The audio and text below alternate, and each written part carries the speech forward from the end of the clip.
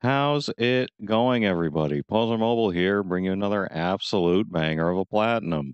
Today, we've got another one from Sometimes You called Terminal 81, and you're looking at $10 on the PlayStation Store with 6 total stacks.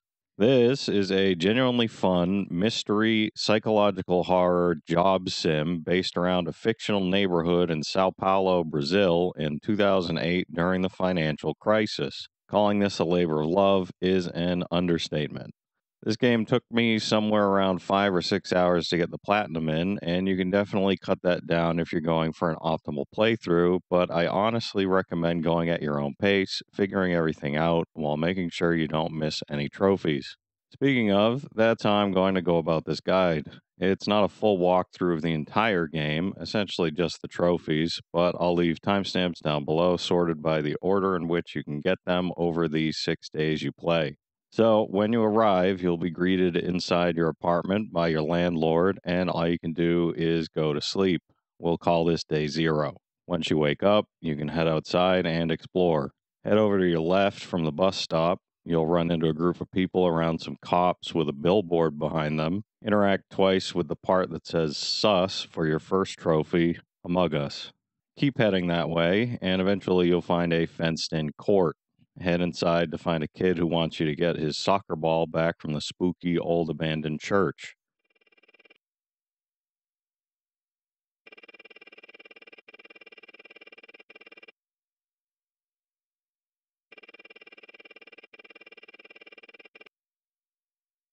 Agree to help, then head out the back door of the court, hop over the broken wall, and head left into the alley.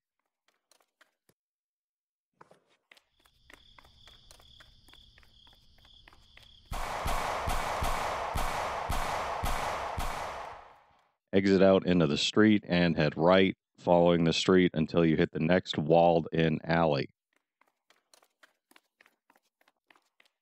Head straight down, turning left once it opens up. You'll find the ball by one of the pillars near the entrance to the church. Pick it up, backtrack to the kid, equip the ball, and hand it over for a nice payday and the Sports Supporter Trophy. Head back out onto the street and continue the way you were originally going. You'll eventually run into the police station at the corner and head inside. On the corner of the front desk is a magazine. Go ahead and interact with it a few times for your next trophy, Suspicious Activities. Head back onto the street, continuing where you left off. You'll pass the closed fair to your left and some condominiums on your right, and eventually you'll end up at the fenced-in park. Follow the red path to the other entrance, and you'll find a guy looking for you to help clean up the place, picking up bottles. There's 10 in total hidden around the park, but you can only carry 4 at a time. Once you've got 4, head back to the recycle bins near where you picked up the quest, equip each bottle, and press triangle to throw them away.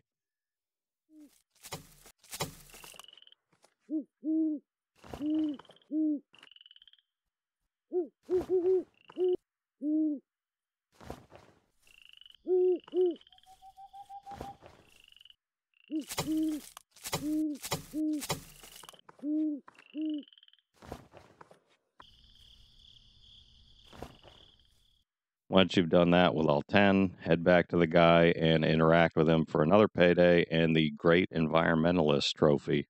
Get back onto the street and continue heading the same way you've been going. Terminal 81 is just a big circle, so this street eventually loops back around to the bus stop where you started. Off to your left will be the supermarket, so go ahead and head inside to start your day. Once you're inside, off to the right, you'll see an Employee of the Month sign with a capybara on it. Interact with it a few times to get the Employee of the Month trophy. Once you've got that, head into the door marked Manager and speak with Enrique. This will unlock your ability to work there. Once you're done with him, head back to the checkout area to learn how to work. What you want to do for this first day, however, is absolutely nothing. You'll get paid no matter what. Just stand there, letting thieves steal from the place, customers leave, etc., and eventually you'll unlock the Future Employee of the Month trophy. As you go through your workday, you'll have a few people come up and want to talk to you. You'll have this Argentinian guy who's looking for any information about his missing sister, Matilda. Your choices don't matter with him, so you can pick whatever you want. You'll find that this kind of thing will happen every day at the supermarket, with someone pulling you away from your job to talk to you about something going on in the area. Once your job is done at the supermarket, you'll head out the back. Outside, directly to the left, you'll find an important character, Daniel. Your choices do matter here, as you have to be as nice to Daniel as you can, so just pick the left choices when talking to him. From there, head across the parking lot towards the street, and there you'll find this woman in a red dress smoking under a street light. This is Maria, and the other very important character for our trophies. Be as nice as you can with her, and when she asks for $20, go ahead and give it to her. You'll unlock a generous person trophy, as well as furthering her storyline later in the game. Continue heading down the street back towards where you started, and you'll eventually have a little strip mall to your left with an Asian restaurant, pizza place, and general store. Head into the restaurant and head towards the back right to where there's a TV. Interact with it a few times to unlock the You Know the Rules trophy. Now, I'm going to make a quick note about the next two trophies. As far as I can tell, they're both random whether they'll show up or not on any particular day, but make sure you check every day to see if there's a man wearing green and a hat by the counter inside the pizza place, as well as a guy on a dirt bike parked outside the pizza place by the street.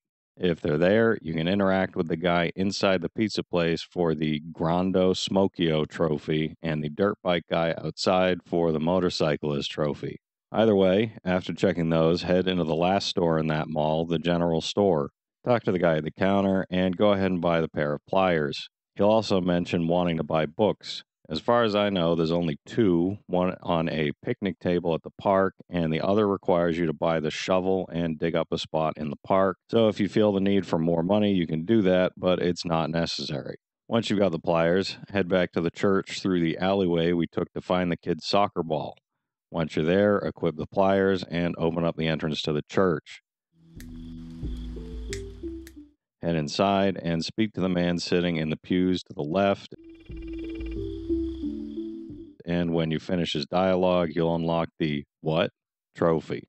Head back towards the street with the supermarket and shopping mall on it and use the bus stop to head home. On the room divider, you'll find a piece of paper with a pencil on it, and that's where you'll save your game. Go ahead and save, and then head back out your front door. You'll end up back at the bus stop, and now you want to head on into the club. Talk to the guy by the dance floor, and this is where we start our 3-day trophy, A Great Dancer. It's a DDR-type rhythm minigame. On the first day, you have to hit 10,000. On the second, it's 15,000. And the third, it's 20,000 points. But the songs are different each day, and I got through all three without failing a single day. If you do, that's why we made the save, so just reload if you have to. Once you're done with that, head over to the bartender and grab a big beer.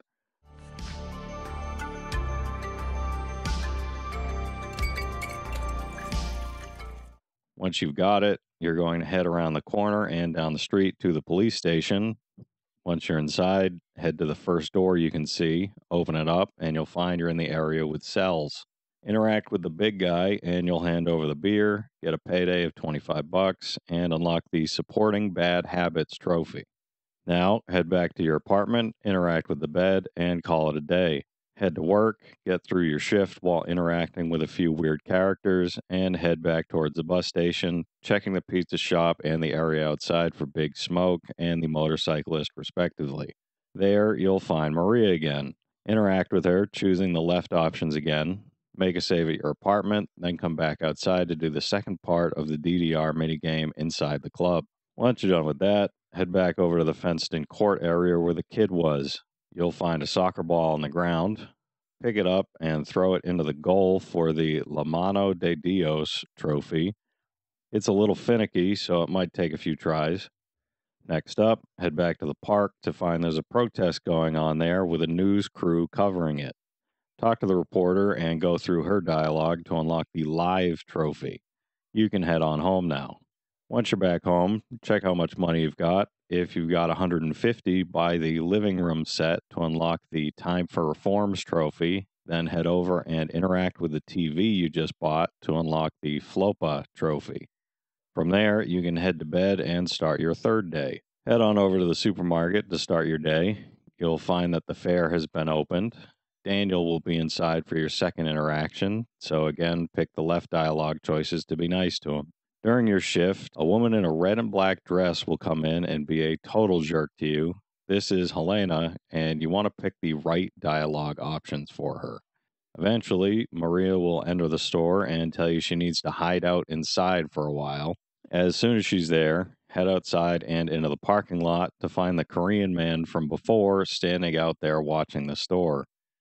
Interact with him, go through his dialogue, and you'll unlock the suspect trophy.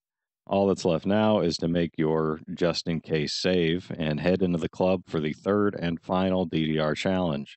Once you finish it, you'll unlock the A Great Dancer trophy, and you never have to play that again. You can head home and finish up your day now and head into the fourth day. As soon as you start, you'll find Maria sitting at the bus stop. Interact with her, and she'll give you the $20 you gave her back. Stick with the left dialogue options, then head to the supermarket to start your day, where you'll find homeless man hanging out by the front door. Interact with him, sticking with the left dialogue options again, and give him $2 to unlock the An Understanding Person trophy. Once inside, you'll find Daniel sitting on one of the chairs by the door. Interact with him, picking the left choices again, and he'll ask you to go to the park to talk to him. Mateo, the kid in the red outfit, will talk to you again. Pick the left dialogue choices here. Once you're done with your day, head all the way around and back to where you saw the fair closed at the beginning of the game. Head inside and pick a game to play. It's $3 to play around, and you only have to get to 500 points. It's cumulative, so you can take as many rounds as you need. Once you've got over 500 points, talk to the fair worker running the game and choose to redeem points, unlocking the Best of the Fair trophy and making back $15. Head on over to the park to find Daniel on the swing set. Interact with him and pick the left, then right, then left dialogue choices to unlock the Tragedy Averted trophy. Head home and call it a night and start day 5. Head over to the supermarket to start your day. The manager will ask about the Korean man. You'll find a note from Daniel telling you about a key to the condominiums, and Mateo will ask you to meet up with him on the roof of the club. Once you're done with your day at the supermarket, head over to the club and head up the stairs to find Mateo on a couch. Interact with him, choosing the left dialogues every time. Next, head over to the police station and head to the cell area. You'll find Helena there. Interact with her to unlock the Crazy trophy. From there, head home, finish your day, and head into day 6. Get through your day at the supermarket as normal, and now we'll get ready for the endings. Head to the bus stop to find both Daniel and Mateo waiting for you. Ignore them, head home, and make a save. This is where we'll save Scum to save us from having to do 3 different playthroughs.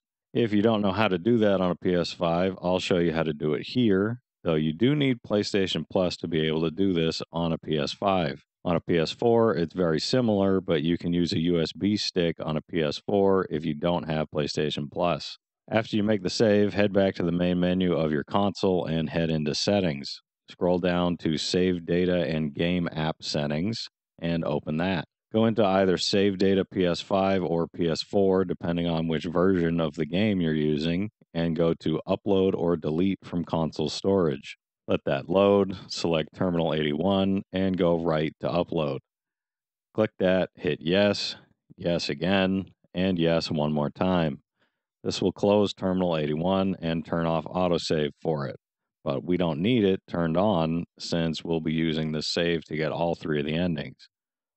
Once that's done, open Terminal 81 back up, load your game, and you'll be back in your apartment where you saved. Head back outside, and we're going to go with the Mateo ending first. Interact with him, choose to go, and interact with the man behind the desk to your left. Pick whichever dialogue you want to unlock the Too Naive trophy. After a short cutscene, you'll find yourself in a cell. This is the final part of the game, your escape from the person doing the kidnappings. It was the manager all along. This escape part will be in every single ending, so by the third one, you'll be used to it. The manager will be around and will try to whack you with his club thing, but as far as I could tell, it didn't matter how many times I got hit, I couldn't die. This area is sort of a puzzle with the same steps every time. The only real difference is that the placement of the items you need will change. Your first step is to grab the rock that's inside your cell and bash open the piece of metal on the bottom left of the cell door, allowing you to escape the cell. Once you get out, immediately to your left, you'll find another cell, and inside is your old pal, Helena. Interact with her and tell her that you'll help her and find the keys to get her out. There's actually two different trophies concerning this, one to save her and one to leave her, so we'll save her for this first ending. After speaking to her, head into the hallway ahead of the cell you came out of and take a quick left into a larger room full of tables. Right in front of you should be a letter on a table, and when you interact with it, you'll unlock the Hong Kong Letters trophy. Now, as I said before, all of the items required to escape are randomly placed, but you will find them in the same general order. In the first area, you need to find a single old key, as well as a can of diesel fuel. The items will have a glinting shine to them, so try to look out for that. Once you've got the key, head into the area that's like a cafeteria to open up the door with the old key and head into the next area. From here, use the can of oil on the back of the forklift, then interact with it to have it move forward. In this second area, you're going to have to find the ring of keys required to open the cell Helena is in, as well as a crowbar.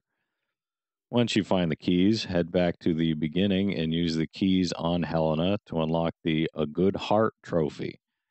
From there, you have to find the children's area within the first set of rooms you were in. Towards the back of the room, you'll find 3 boards across a gap in the wall, and this is where you'll use the crowbar. Once you've got those out of the way, head inside and grab the valve on the table to the left. Valve in hand, head back to where the forklift was, heading forward until you find an elevator door and a pipe on the wall. Use the valve on the pipe, open the elevator door, and interact with the elevator door to escape. Run forward towards the park, fade to black, and you'll get the epilogue and unlock the second neutral ending trophy. All right, now that you've got that out of the way, I'm going to show you how to download your saved game back to your console so you can get the other 2 endings without having to play the game all over again. Head back into your settings and head back down to Save Data and Game App Settings. This time, go to Download or Delete from Cloud Storage. Make sure that you're in the Download to Console Storage and not the Delete tab. Select Terminal 81 and go right to Download. Same deal, hit yes a few times and then reopen Terminal 81, load up your game, and head back to the bus stop. This time, interact with Daniel to head to his apartment. Once inside, talk to him for a quick dialogue, then head left into his room to find some anime posters on his wall. Interact with the pink-haired one over his computer a few times to unlock the Man of Culture trophy, then head back outside. From the bus stop, head towards the police station, and across the street are the condominiums. Interact with the door to head inside. You'll start at the elevator door, head in the direction of where the forklift would be, and on your left will be a bluish door. Interact with that, head inside, and you'll see a folder with a glint to it in the back center of the room. Interact with the folder a few times, and you'll get ambushed. From here, you'll have another quick set of dialogue with the manager, and then you'll get put back into the cell, and we'll have to do the escape again. This time, instead of helping Helena, don't speak to her at all. Just go ahead with the escape as normal, ignoring the ring of keys, and exit like you did the first time through. Upon exiting, you'll unlock the Beat It Chick trophy, and when the epilogue plays, you'll unlock the Good Ending trophy. Do our save trick again, and this time when you load in, just head to bed and continue as though nothing special is happening. Head to work the next day, and you'll find that something is off. Nobody is coming into the store. Walk around a bit inside the store, and eventually the lights will cut out, and you'll be locked inside, where the manager will ambush you. Same deal as before. You'll get a cutscene with some dialogue from the manager. You'll have to escape again. You can ignore Helena again, And when you finally escape and get the epilogue for the third and final time, you'll unlock the last trophy, the neutral ending, and the platinum. This is a much longer than normal trophy guide, but I know when I was playing through, there wasn't much in the way of help that I could find for the trophies, so hopefully this helped. That'll do it for me, though, everybody. If you plan on getting this one, leave a like, subscribe for more, and comment down below which number platinum this was for you. It was number 925 for me.